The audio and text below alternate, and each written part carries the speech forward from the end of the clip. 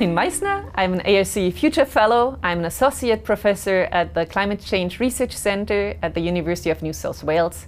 My research is about climate feedbacks.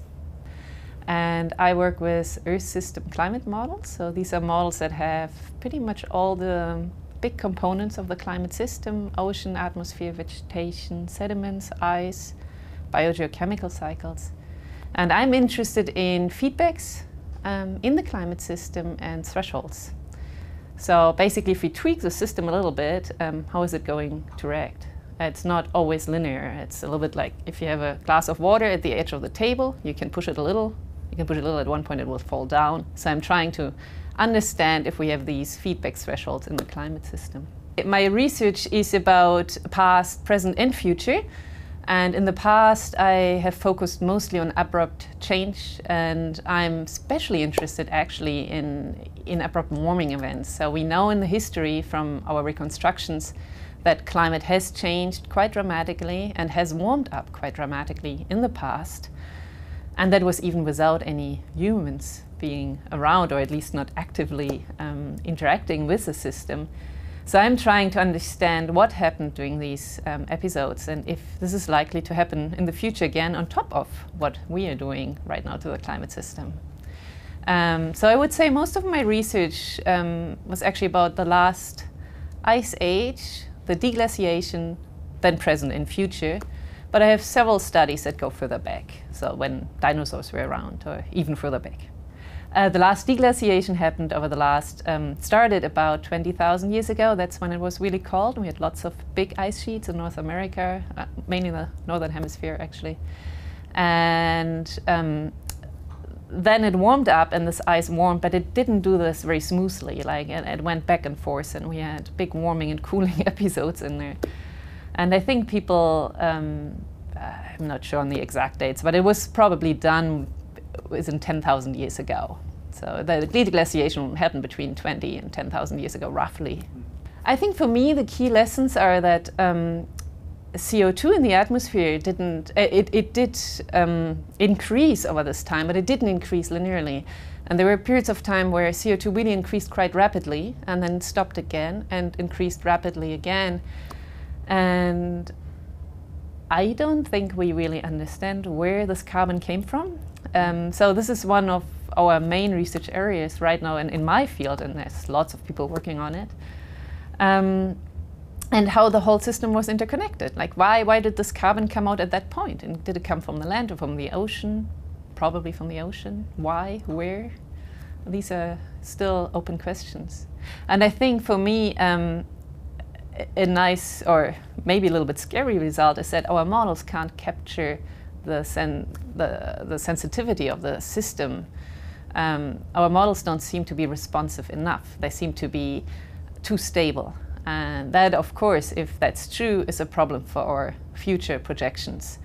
If we can't get the past variability and the past warming events right, how are we going to get the future right? Are we not underestimating some of the effects that are going to happen? The past tells us that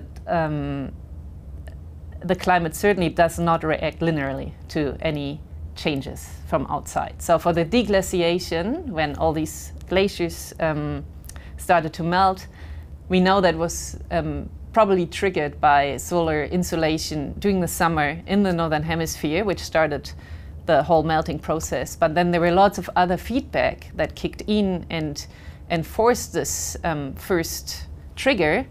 And we know that these feedbacks were not linear. So one of the major misconceptions right now is that people argue that the climate has changed in the past, and therefore what we see now might just be part of natural variability. This is not true. The changes we see now are so fast and so enormous that doesn't compare to anything we actually have in the records. Certainly not in the last 2 million years, but also if you go very far back, there was maybe one event 55 million years ago which was associated to a big increase in CO2, but even that happened at a much slower rate than the rate we are changing the climate right now. So looking into the past can tell us a little bit about how the system might react if we push it. But the way we push it right now is out of context of anything we can see in our records during the Quaternary. So basically, if you look at the plots, I mean, if you just look at the temperature reconstructions of CO2 plots, you see all the variability. And like you have ice here, and now you have ice down here, and interglacials here, and it goes like this. And today we're up here. So we are completely out of this range of variability. No model is perfect, so you really need to define the problem you want to look at first. And then you can decide which model would be useful. It's a little bit like you're going to the doctor and they think you might have a tumor. There's different ways of analyzing and visualizing what's happening in your body, and the doctor will tell you, oh, we need this kind of scan or this kind of, and that's a little bit what we do with the model. So it's a whole zoo of models. They are related, but they have different strengths and weaknesses. So all these models share lots of characteristics, and of course the physics of the models are very, very similar because they're all based on the fundamental same equations of fluid dynamics. It's the same equation that we knew that equation since hundreds of years. They are based on the same thermodynamic equations. So what differs in the model is the resolution. Basically a model is like if you would construct your world out of little Lego blocks. And it's basically the size of the Lego blocks. So you can buy a really expensive Lego Star Wars ship. My son has those. They're very big, expensive, takes the poor parents 2 days to build them. And they have lots of detail. Or you can buy a little car for a 3-year-old, which doesn't have that much detail, but is made out of big, big blocks. And in a way, that's one of the differences between these models. Another difference is how much biogeochemistry they have in there. That's a whole new component. And how much different components they have in there. Some have really sophisticated ice models, others might not have ice models. Some have sediment models, others might not have that. But the fundamental equations for fluid dynamics are the same.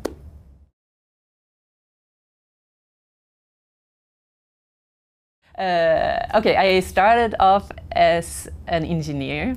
Oh, wow. Yeah, and during my studies, I realized that I knew that before. I liked the ocean. So I did a general engineering degree in France, but with the option ocean. And I really wanted to work in Africa. The only way to do that easily was to work for an oil company, which I did. I earned a lot of money for a few months, and I hated it. So I went back to school and actually did a master's in physical oceanography and a PhD also in physics and physical oceanography, because I realized I wanted to work for the ocean but not exploit the ocean. So that's how I started. I guess I got into it because I love the ocean. So I really went in through the oceanography, but yeah, by starting as an engineer and then doing a PhD in physics.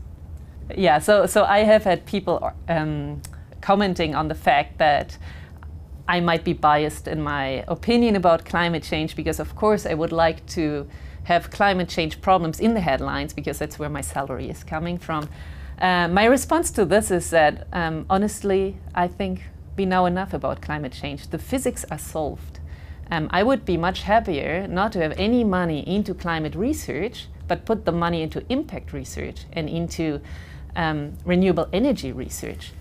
The physics of climate change are settled. We know what's happening. We don't know all the details, small details, regional forecasts. I mean, there's always things you can research, but the science is actually settled. So I would be very glad to actually shift a little bit our attention here and go into what are we going to do about it. The whole communication of climate science, I think, is a very difficult question. And from what but I'm not a social scientist or a psychologist, but from what I understand is, it always used to puzzle me that why wouldn't people believe climate scientists, although they do believe they're doctors. Like if they are very sick, they wouldn't go to see their plumber or their gardener and take their advice. They would actually go to see a doctor. So why is it that climate scientists for some people don't seem to be respected or have a respected opinion? And from what I've read is that, and I think that's human psychology, if you have made up your mind, you make up your mind not always based on specialists. You make up your mind of what your friends say or what somebody says who you're respecting a lot. And once you've made up your mind, it's really hard to get you out of there, even with arguments. So I don't quite know how to better communicate. I think what's really important is to communicate to children, communicate to schools, communicate in easy words. We are not very good at this. And yeah, in simple language, and maybe not simple, but in not a specialized language. And yeah, and never get frustrated, although it is very frustrating.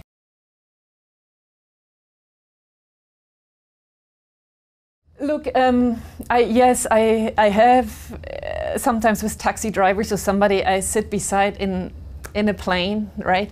And when I realize, sometimes you can feel it just from the conversation you have with them. And then when these guys ask me what my job is, I usually just say I work at the university, I'm a secretary. I just don't go into it because and probably that's wrong, probably I should, but I have had these discussions with random people and they usually don't accomplish anything. If these people are people I'm actually interacting socially with, like other parents from school or my dentist or then I actually go into an argument and tell them what I think and what my opinion is based on, which facts it is based on. But random people in the street, no.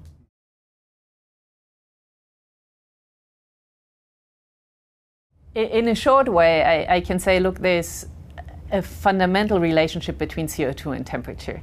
And you can see this from different ways. You can just do the fundamental physics, the thermodynamics and radiative physics, that CO2 will absorb long wave radiation and re-radiate it. If you don't like this approach, you can look at CO2 records from ice cores and temperature records, and you see how nicely they correlate.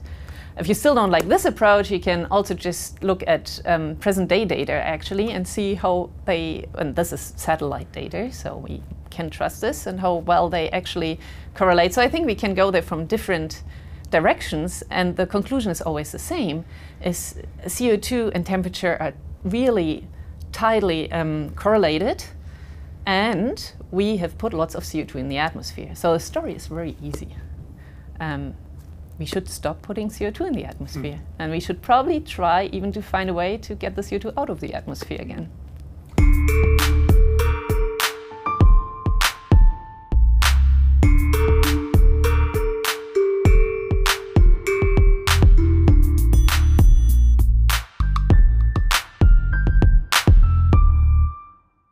Yeah.